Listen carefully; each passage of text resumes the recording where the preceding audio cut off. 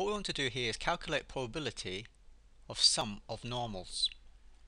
We're going to do part 1. You can have a go and then watch the presentation. I'm going to do this in 2 stages. First, I'm going to solve it straight, and second, go over with commentary. Okay, so we've got the first step is step notation. What we've got here is we've told something about number of newspapers sold in a day. So let's say xi denotes the number sold on ith day, and there are 5 days, so let's I is 1 to 5.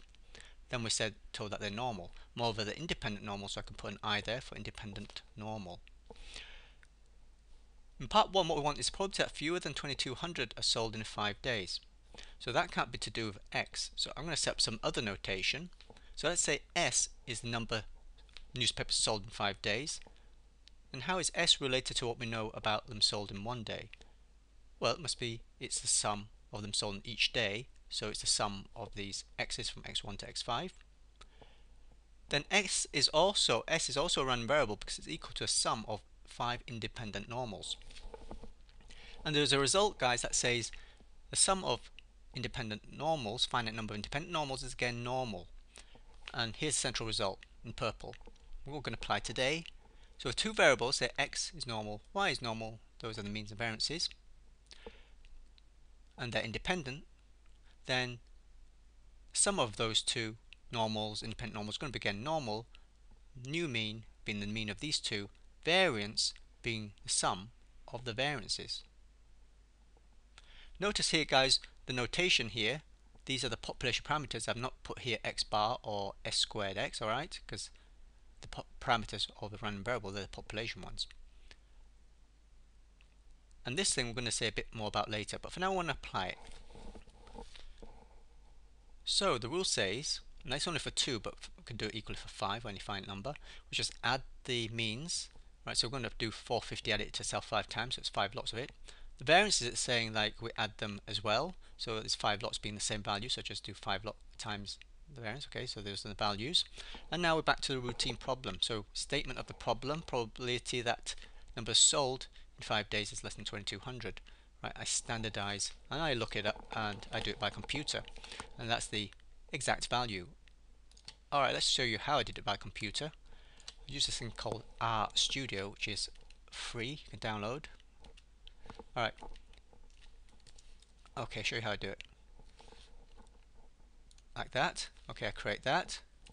What is the value? It's that. Okay, well, what's the area to the left of that figure? So I want to probability that z is less than that. So I just go like this. I get the answer. Painless, right? There, that's the exact value. But you might be watching this in the distant future where that is routine, but right now I'm making this video in 2018 and in homework and exams still using tables. So how do we do it using old-fashioned tables? Well, very painfully, we use this is z table here, and there's different formats for the z table. So let's say I'm going to use the format where it gives you probability that z is less than some positive value. Okay, this positive value here is given to 2 decimal places in the table. Then we don't have 2 decimal places here, we've got several, right? So let's just have a look at what this kind of, get an idea of what we're looking at here. So we've got z is less than this value a, and it's a negative, so I put it over here, and we're looking at the area to the left is what we want. Obviously that's the answer. Since that's the answer, this is not to scale, that must be way to the left a bit more, okay? Because the area under this comes to 1. Okay, well, since the value in the table only gives me positive value and I've got a negative value here, I kind of recast this so it's positive. Well, using the idea of, you can see it's symmetric about 0, I flip it on that vertical axis and it's the same as looking at this area above negative, the opposite sign of this.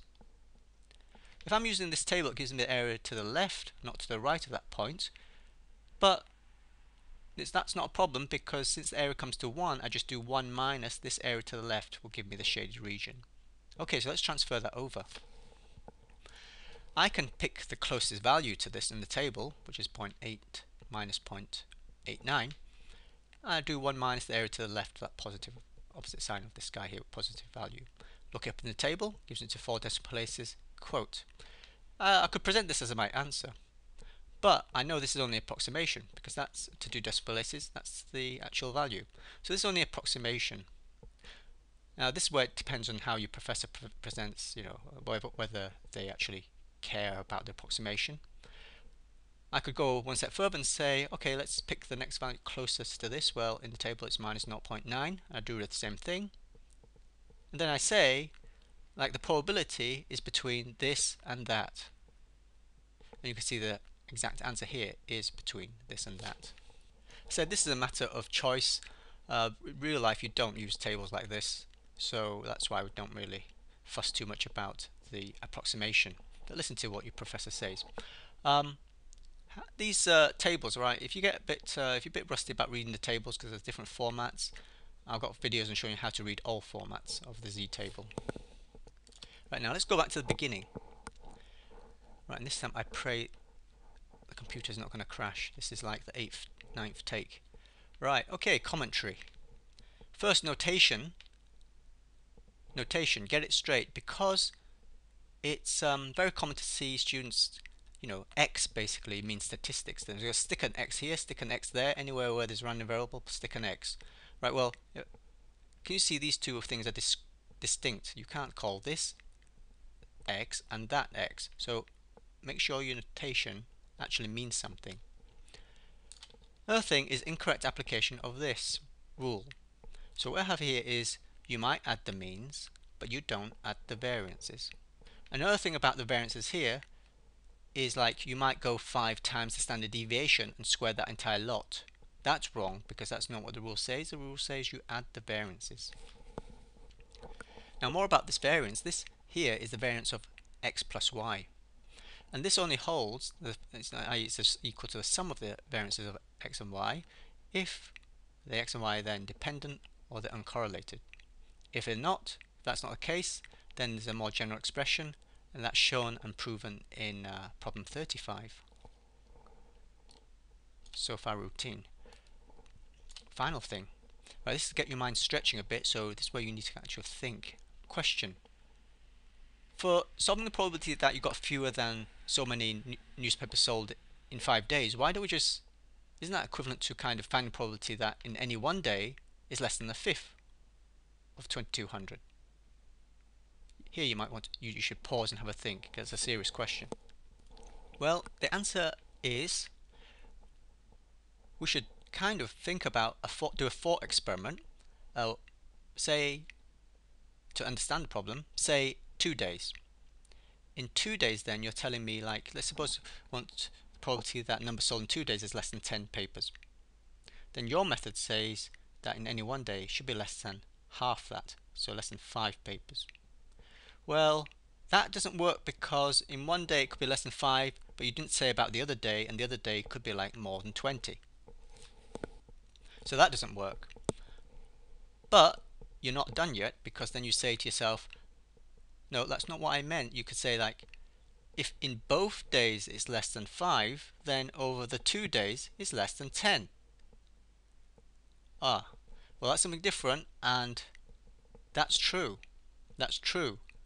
But, and then you would say, and you work it out by doing probability, like using probability A and B is equal to probability A times probability B, A and B independent, and they are in this case because you're told the number of sales over the days are independent. So then you say probability of fewer than 10 sales over 2 days is probability of fewer than 5 sales in a day squared. Does that work? Well, let's think. Well, suppose in one day you have a sales of less than 3, and in the other day you have less than 7. Then over the 2 days, I think you'll agree, you have less than 10. But you have precluded that because you have said, like, you've not allowed that you can have probability of sales greater than 5, because I used less than 7 there.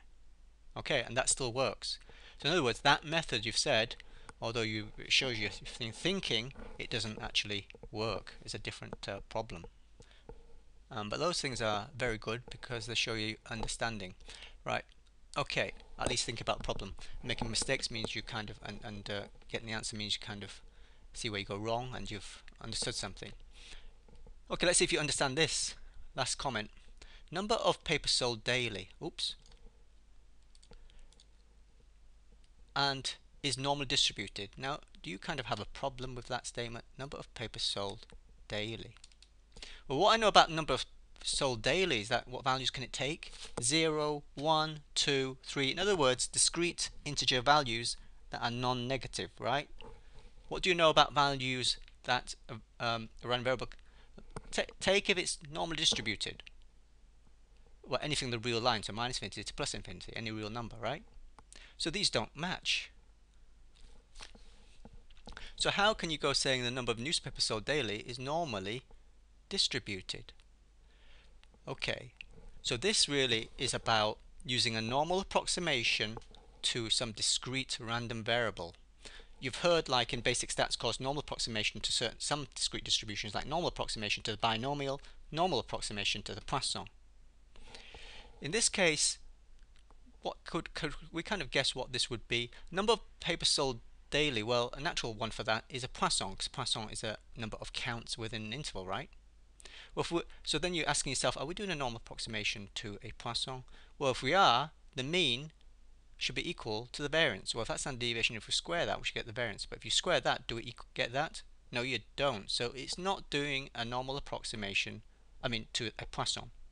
But whatever it's doing, guys, you can see that is normally, well, is approximately normal, because you know this is discrete, and so it can't be normal.